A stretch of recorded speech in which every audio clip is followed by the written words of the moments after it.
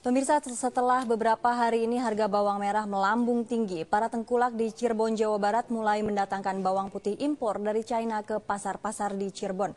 Meski bawang sudah didatangkan, harga bawang merah dan bawang putih di tingkat pengecer masih tergolong tinggi.